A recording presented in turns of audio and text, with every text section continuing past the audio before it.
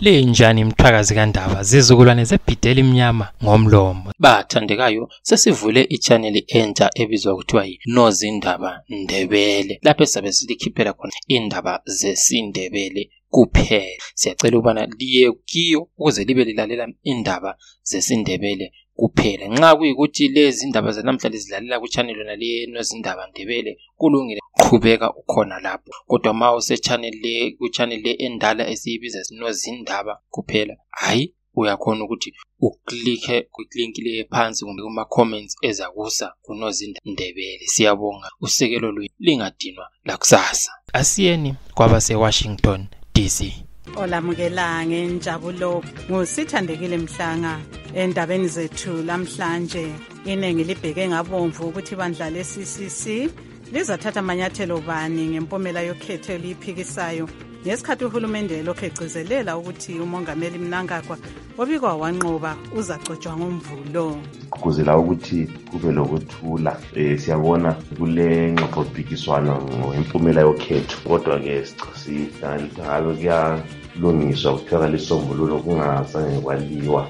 Umanyano wenhlanganiso ezilwela amalungelo ababalisi ARTUZ ithi ikhuthaza uhulumende ukuthi engavuli izikolo ngeviki ezayo ngoba umumo kwezombusazwe ungazinzanga ngenxa yempumela yokhetho elombango.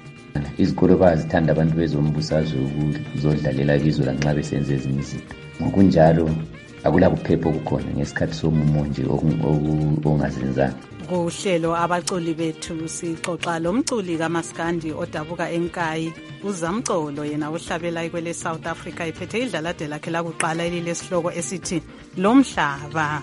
Zonke lezi ndaba lezinye lizosizwa kuona lo umsakazo. Inengi lithi libheke ngabomvu ukuthi ibandla leCitizens Coalition for Change lizathatha amanyathelo bani ngempumela yokhetho eliphikisayo eveza ukuthi kwanqoba umongameli Emmerson Mnangagwa hathi umholi weCCC umnumzana Nelson Chamisa ukuba ngumongameli ngesikhathi uhulumende esithi umongameli Mnangagwa uzacotshwa ngomvulo ozayo. Ingcwethi ezicubungula izomthetho zithi ibandla leCCC lilakho ukuphikisa ukhetho eMthethwandaba ilanga langomvulo lingakafiki, okuyikho elikhangelelwe ukukwenza. Asenelisanga ukuxoxa lebandla leCCC ngalolu daba ukuze sizwe amanyathelo elizawathatha. Ukhetho lolu lwasolwa ngumanyano weSADC owe-AU lamazwe aphetsheya besithi aluqhutshwanga ngemfanelo njalo lwalungakhululekanga. Ukuhlaziya lolu daba sixoxe lo mnumzana Michael Ndiweni, umqondisi wenhlanganiso yeBulawayo Vendors and Traders Association, engeyinye eyayiqoqa imihlangano yokuthi abantu bexoxisane labazancedisa kukhetho koBulawayo meet the candidates. Yena othi bakhuthaza ukuthi kube lokuthula abantu besalinde ukuthi udaba lolu luxazululwe. Siphathekile yes ehlelweni lokukhetha kwama-councillors kakhulu, njalo futhi saphatheka ehlelweni lokuthi abantu bakhethe o-MP besithi ngama-meet the candidate series. Besiqola inhlanganiso ezithize besikhaya kakhulu ukuthi abantu bakhangele ukuthi ama-councillors kumbe o-MP uluhlu lomuntu onjani, lohlonzi lomuntu abemkhethe bengakhangelanga ibhatshi baligqokileyo lokuthi ngumuntu ozwisayo yini umsebenzi omele awenze. Yikho sokukhuthaza abantu, hayi naye abantu basilalelile nxa sikhangele nje abantu ababenqobe lapha lalaphana kungani kulomehlukanyana. Asikaboni umsebenzi wabo kodwa hayi thina yena nxa abantu ngabe belayele sokhulumileyo kusiya phambili sigqugquzela ukuthi kube lokuthula. Siyabona kule ngxoxo-mpikiswano ngempumela yokhetho, kodwa ke ngabe kuyalungiswa kuthiwa lisombululo kungazange kwaliwa. Kwesikukhuthazayo laba abakhalazayo ngendlela ukhetho oluqhutshwe ngayo sokuthi ngabe bayakhulumisana kulungiswe, ngoba kungaba lokulwa sokungalimaza abantu abaningi. Kodwa-ke isisekelo sombuso siyavuma ukuthi nxa uthe wangasuthiseki ngokhetho ukhulume uthathe imizamo ethize. Lo ngumnumzana Michael Ndiweni, umqondisi wenhlanganiso yeBulawayo Vendors and Traders Association, esixoxelaye ekobulawayo. Umanyano wenhlanganiso ezilwela amalungelo ababalisi eProgressive Teachers Union of Zimbabwe ithi ikhuthaza uhulumende ukuthi engavuli izikolo ngeviki ezayo ngoba umumo kwezombusazwe ungazinzanga ngenxa yempumela yokhetho olusanda ukuqhutshwa ephikiswayo libandla leCCC. Ukodwa uhulumende uthi izikolo sezilungele ukuvulwa njalo ababalisi bengakhononi ngokuthi iholo labo liphansi njengoba lengezelelwa. Okuningi ngalolu daba sikuzweni kungxoxo esiqhubele lesikhulumeli se-ARTUZ umnumzana Themba kuye moyo. Sikhuluma ngabantwana, sikhuluma ngababalisi abangabazali. Ngezinye indlela sikhuluma ngabantu abathathu. Umumo awuzinzanga ngoba lalo oqokwe yizekhe kuba nguye onqobileyo uyatsho ukuba sebezilungiselele ukuthi balwisane lokuxokozela okuzaba khona nxa kuzaba khona. Okunye sikukhangelayo, izikolo indawo eba labantu abaningi ngesikhathi esincane, njalo imbali iyatsho ukuthi lapho kuhlangane khona abantu bexokozela kuba lokulimala. Izikolo bayazithanda abantu bezombusazwe ukuzodlalela kizo lanxa besenze ezinye izinto. Ngokunjalo akula kuphepha okukhona ngesikhathi somumo nje ongazinzanga. Sikhangelela ukuthi kulungiswe inxazi, kuphumele inxazululo. Kungaphumela inxazululo kulula ukuthi sibekwazi ukuthi ukuphepha, ukuthula lokuhlaliseka kuhle kwabantu kuzabe kumcele. Okunye okwesibili, nxa sihamba ngalesi simo esibuyela sikiso, kunzima kakhulu ukuba kwazi ukuthi ingxaki vele bezikhona zizacazululwa yini njalo zizacazululwa mbani. Selikhulumisane la yini uhulumende, limbhalele yini? Kukanti isikhathi leselikhuluma ngaso siyenele yini ukuthi abantu babekwazi kuseselesikhathi lalabo abanye ababalisi bengahambi ezikolo besamelela ukuzwa impumela yomkhankaso wena? Uhulumende nguyokhulumayo. Nxa ekhona uhulumende nguyokhulumayo ukuba uzilungiselele ukubhekana lodlame olungaba khona ngendaba yokungacaci kwempumela yokhetho. Isikhathi sivele sihleli sikhona, sihleli singekho. Zinengi indlela zokuthumela imbiko ukuthi abantu bazi ukuthi ukuvulwa kwezikolo sokuhlehliselwe emuva. Ngokunjalo akusiyo ndaba enkulu ukuthi siyinake kakhulu ukuthi isikhathi sikhona yini. Akusimkhankaso wethu sodwa ukuthi kulungiswe ingxabangxoze kuye lokhetho. Kungumlando wabantu bonke, kuyisifiso somuntu wonke. Ngokunjalo akusimkhankaso wethu sodwa, umkhankaso wabahlali labantwana beZimbabwe. Lo ngumnumzana Themba kuye moyo, isikhulumeli somanyano olwela amalungelo ababalisi bemaphandleni e-ARTUZ, esixoxelaye ecingweni lapha eStudio 7. Kwezemaphandleni, inhlanganiso ezibona amalungelo oluntu zithi zisola inani eliphansi labesifazana abaphatheke kukhetho olwedluleyo ngoba liveze sobala ukuthi balokhe bebandlululwa ngisho lasemabandleni abawasekelayo. Unokuthaba Dlamini usethulela lolu daba ngugcweleyo. Esabelweni semathebheleleni North kunqobe ababili phakathi kwezihlalo ezili13 kwabakade bekhankasela ukumela izigaba edalele parliamente, kwathi elizweni lonke kwanqoba abangama21 phakathi kwezihlalo ezingama200 lengxenye 220. Omunye wabanqobileyo esihlalweni senkayi North emathebheleleni North njalo engumphathi ntambo wogatsha olubona ngeziphathelane labesifazane kuhulumende, unkosikazi Sethembise Nyoni, uthi ulokudana ngoba abesifazana basahanjiswa nyovane. Ngiyadana kakhulu ukuthi lokho sibuyele emuva sihamba nyovane abanye besiya phambili. Khathesi ngikhuluma so, out of 220 ama-seats akhona eZimbabwe kumanage ukuthi kungena omama abayi-21 kuphela. Emat North singene sibabili, thina sasikhangelele ukuthi sibe ngu4. Umbono kankosikazi Nyoni usekelwe ngunkosikazi Senqobizitha Nyathi owenhlanganiso ye-Betterment Foundation, othi phezu kwembadalo ephezulu eyokuncintisa kukhetho, abesifazana bancindezelwa ngobulili babo njalo labadala kabadedeli abatsha. Bakhala njalo nge-quota system ukuthi nxa sebekumaphathi lapha uzwa bokutholakala ukuthi bona ukuthi bafieldwe njengama-players like their male counterparts. Kuba nzima ngoba bona uyezwa kuthiwa linantsho lile quota system. Unkosikazi Sandra Gama owenhlanganiso ye-Girls Table uthi akufuzanga amabandla eyame kulokhu. a few months back when the musician Usendra Ndebele decided to contest ku-council koBulawayo. You know, the attacks that she was getting, the gender disinformation that was being targeted at her, it was really so bad. So such things, they really put off other women ababe aspire ukuthi labo bethi have an active political life. Osanda kukhethwa ukuthi abe lilunga leSenate emele iMatabeleland North ekubandla leCitizens Coalition for Change, umnumzana Joel Gabuza laye uthi iphutha bayalibona. Ngibona ngathi singazama nje lapha nxa sesikhethana sibe lo lendlela zokuthi sifake nje inani elithize kumbe iziqondiso ezithize ezizakwenza ukuthi omama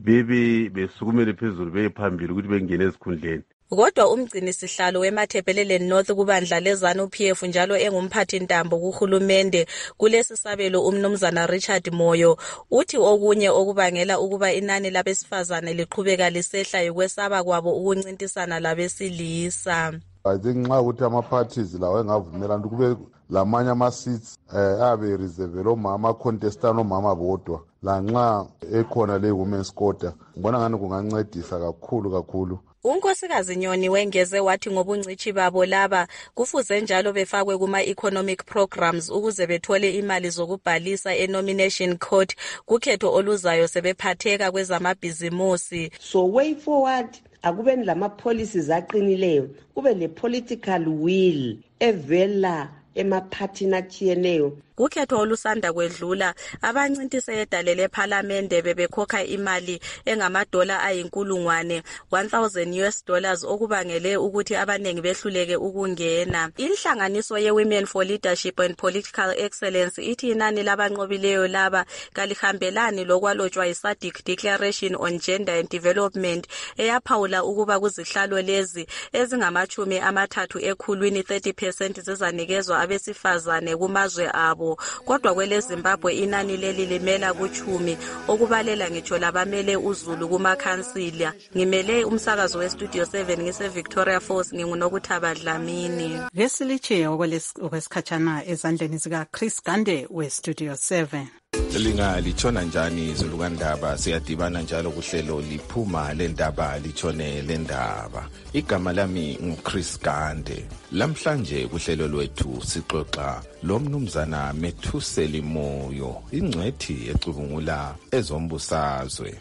I-cabinet ngithemba siyasonke ukuthi ibunjwa ithathwa kuma MPs akhethiweyo kuzothi ama-MPs lama-Senate kuzothi njalo kulaba ngu5 kulenani elithize lingafakwa ngupresident. Nxa ngithi ngiyananzela kuzamela akhethe icabinet yakhe kulabo abanqobileyo balansa ekhangela ngama-region, kodwa ngibona uzakhetha abanengi bavele kulawo ma-region kulawo ma-province athe avotela kanuphile. Nxa ukhangela ikakhulu ngapha eMatabeleland koBulawayo ayiphumanga lalutho, ngithemba lo senator oyi1 kuphela MPs uye emathi north emathi south kuphose kwaba nguChikanqa. Kuthi ukuthi-ke balutshwane nxa belenhlanhla nxa ethe upresident fisa ukuthi abhala bangaba baningi abazangena. Kodwa ngibona kwami uzazama ukuthi abisele icabinet ukuthi aqhube inhlelo imisebenzi ade vele iqalile. Ngikhalela ukuthi umuntu onjengoprofessor Mthuli Ncube kuthi ukuthi uzaqhubeka esezimalini ukuthi ukuthi ngezinye indlela ubembona yena esebenza njalo ubesekujwayele njengokuyinto kwangikhona ukuthi bakuhambisa njani.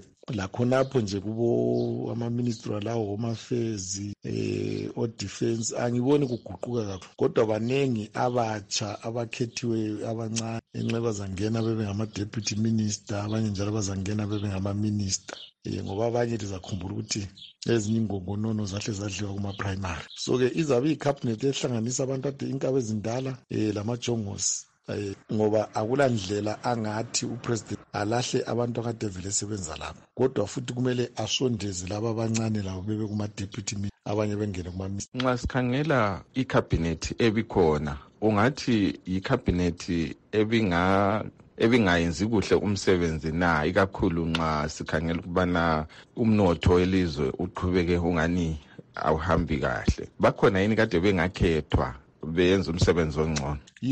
Ungakunanzelela bekungathiwa kulobunzima kwezomnotho welizwe. kodwa sithe siya phambili ukusiza ngapha indaba yokuphela kwamandla kwemali abathi i-red bebengathi besebekutholela indlela yokuthi bakubophe kungahambi kume kunjalo ukhayele futhi ama-price kade sebewabophile lawo esingathi i-price stabilization utsho ukuthi ukukwenelisa bayakwenelisa sokuyukuthi-ke ngaleso sikhathi injongo yabo kuyini kunzima ukuthi into zomnotho ukuthi bayehluleka mbe bayenelisa ngoba ungakhayela amanye amaripoti kuyaye ukuthi i-economy yakhula ngabo-7% ngomnyaka kutsho ukuthi i-economy yakhula kuphinde kuthiwa ama-export ayakhula besikhangela futhi otourism bayakhula ukhayela i-agriculture yakhula lo nyaka kuthiwa umumbu mnengi kakhulu ukuthi ukuthi sizase sithengisela amanye amazwe ukhayela ezokulima futhi owheat ingqoloyi last year for the first time ngemva kwesikhathi eside saba le-surplus lakathesi ukhaya bayalima futhi zona inhlelo zikhanya ngezinye indlela bezihamba kuhle kodwa uhlupho ukuthi labade bevele bekususa khona okwasekuwe kwafika khona kuphansi so-ke kuyadingakala ukuthi bakuqhubeke ukuhamba ngaleyo ndlela kusiba ngcono yaphambili lo-ke ngumnumzana Methuseli Moyo ingcwethi ecubungula ezombusazwe namhlanje kweziphathelane labesifazana sixoxa lonkosikazi Khora Ndebele olwela ilungelo loluntu njalo obelomkhankaso wokuthi abesifazana bakhuthaze umndeni wonke ukuthi ubhalisele ukuvota asizweni umbono wakhe ngokhetho olusanda ukuqhutshwa lengqubekela phambili kulandela lolu khetho. Sizoqhubeka sidubeka ngoba abantu bekhangelela ukubana kuzaba lontshintsho abadala bayadubeka siyahlupheka elizweni leli okusho ukuthi lathi sinje abantu besifazana besikhangelela ukuthi abantu abasebezathola imisebenzi maybe kube lontshintsho ama-investors abuye ezweni kube le-stability such that abantu bakhona ukuphila impilo engcono imisebenzi ibe khona abantu babe leholo elingcono lokhu kubuhlungu kakhulu kithi kwabesifazana akusiphathi kususa ubuhlungu kodwa kubuhlungu kithi ukubana abaningi behlulekile ukubana bavote ngenxa yokuthi babethi manxa besiya kuma-polling station ngosuku lokuvota bafice amagama abo engasekho okuthi ukuthi ayesentshintshiwe aphosela kwezinye indawo lapha babegcine khona besenza i-check-in babezithole ukubana bakulewa ama-station kodwa ngosuku lokuvota bafica ukubana sebentshintshiwe lokhu kubangela ukuthi abaningi bagcine besehlekile ukuvota because basebebhoda sebedinga amabizo abo kuma-station atshiyeleyo ngikhuluma nje mina kule station esiyi-1 engafakaza kiso ukubana ngathi kuchekhwa amabizo abantu babeyi-300 and something but ukuthe ngesuku lokuvota abantu bakhona basebeyi-500 okuthi ukuthi abanye abantu babengazazi ukubana bakuleyo polling station kodwa ngosuku lokuvota basifica basekuleyo polling station ukuthi kwamanye ama-polling station basebesusiwe balethwa lapho so abantu bagcine beqeda usuku lonke bebhoda bezidinga ukubana bengabe bekuwapha ama-polling station lokhu kubangele ukuthi iningi ligcine liyehlulekile ukubana livote njalo lesikhathi okwavula ngaso ngosuku lokuvota sikubonile ama-polling station kwakuthiwa azavulwa ngo-7 kodwa ngosuku lokuvota wafica ukuthi ama-polling station naye esevulwa emini abanye ngabo-10 11 abanye 12 1 ngendaba zokuthi kwakungela ama-ballot papers lokhu kuphambanisa abaningi kakhulu because abaningi bagcine behlekile bayamaba usuku lonke bagcina bekhala labantu sebekhathele ekuphendukeni kwathiwa ama-polling station azavulwa kuze kube sebusuku abanye bagcine behlekile lo ngokuhamba ngobusuku lokhu kubangela ukuthi abaningi ade belesifiso sokubana bevote bagcine behlekile ukuvota okunye njalo abadala abakhala ngakho kakhulu ikakhulu emaphandleni lapha ukuthi bakhale ngokuthi kulokuthusela thize esingakubiza sithi i-intimidation kwabantu abavotayo bathi bekulabantu akade behleli phandle babebandla leZanu PF akade besithi ukuze sibone ukubana uvotele abantu bokufuze udlule ubhalisa laphana uthole lokuthi uvotela abantu kumbe uvotele bani ukuze ube umuntu othembekile ebandleni kubonakala ukubana wena uthembekile ebandleni lokhu ngokubana abantu bengaphatheki kuhle ngoba umuntu kwesinye isikhathi uyabe sebandleni ithize but engela njabulo cause siyazi ekhaya kulokuthi le intimidation enkulu lokuthi manxa ungasowe ebandla leZanu PF ngeke uthole izinto okubangela ukuthi abadala bebe ngabeZanu PF ngamakhadi but ezenhlizweni bebe ngabantu abangasowe ebandla leZanu PF njalo okunye futhi esikuzileyo emakhaya ukuthi abaningi bebethi manxa kuthiwa uvota ukuze ubonakale ikakhulu ebandla leZanu PF ukuze ubonakale ukubana uthembekile ebandleni okuthiwa noma ungumuntu okwazi ukubhala kodwa uzenze impuphuthe umuntu ongakwazi ukubhala ngibuzezwe impuphuthe umuntu ongaboniye kumbe uzenze umuntu oyisigogathize ukuze ube yi-assisted voter eku-assisted voter phansi u-assistwa ngumuntu webandla abe sebona ke kubana uvotele ngaphi uvote kahle laba abangena voda kuthiwe abathembekanga and ungavela ukunanzelele emakhaya iZanu PF icine iwina kakhulu ngenxa yakhona lokho ekuwineni iZanu PF lokho akutshengisi i-true reflection yezifiso zabantu. Izeki ayisazwakali ukubana ama-V11 iwakhiphe ukuze abantu babone bakonfirme ukubana upresident owinileyo. Leyo bekuyingxoxo lonkosikazi Khora Ndebele olwela ilungelo loluntu obelo mkhankaso oholwa ngabesifazane ukuthi bekhuthaze imindeni yabo ukuthi ibhalisele ukuvota. Asidibane njalo ngomgqibelo ozayo kuhlelo oluphathelane labesifazane. Kwezemidlalo, intaselezindaba yethu Joseph Njanji usethulela okwenzakala emidlalweni wenguqu kusigaba seCastle Premier Soccer League. Imidlalo yesigaba seCastle Premier Soccer League ingene kuviki ama-21 namhla njalo imidlalo edlalwe namhla iphele kanje. Ngaseluveve iqembu leBulawayo Chiefs libe ngutshiki lobhanqa 1-1 le-FC Platinum. NgaseBhatha iqembu leShesham lichayele wange nge-1 kanya. Iqembu leSimba Bora libe ngutshiki lobhanqa 1-1 leleyada ngaseBaobab. Iqembu leCrandon Bullets linqotshwe nge-1 kanya ngeleDynamos ngaseNyamunga. iHerentals ichaye Nkezi Platinum Stars nge-2-1 ngaseMandava. Ukuthi iqembu leManyika Diamonds linqobe leGreen Fuel nge-2 kanya ngaseGibo. Kusasa ngensonto iqembu leHighlanders lizemukela leChickenini enkundleni eBarber Fields njalo umqeqeshi weqembu leBhoso uBaltimore Brito uthi kuza kuba ncane indawo emagumeni.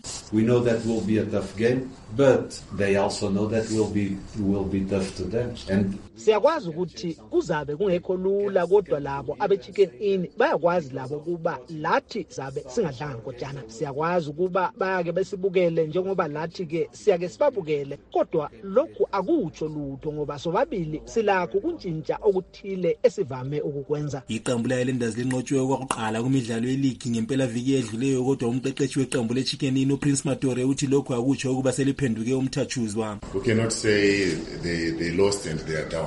Asingeke sithi ngoba benqotiwe ngempela viki edluleyo sebeshe belahla imbeleko ngokufelo. Kodwa ngikhangelele ukuba lo mdlalo uza kuba nzima ngoba phela yibo abahleli phezulu kwengalani imiklomelo. Umdlalo phakathi kwamaqembu asuka edolobheni elilodwa ivame ukuba nzima njalo iqembu elizadlala ngokuzimisela yilo elizanqoba. Kweminye imidlalo ezadlalwa kusasa ngensonto iqembu leTriangle lizadibana leleZPC Kariba ngaseGibo ukuthi iqembu leCaps United lizadlala leleBlack Rhinos ngaseBhatha. Ngiyimele Studio 7 ngoBulawayo nginguJoseph Njanji. Singakehlukane ngesikhangele ezinye zendaba ebezikhokhela. Iningi libheke ngabomvu ukuthi uyowela ngaphinduko loxakuxako kompomela yokhetho.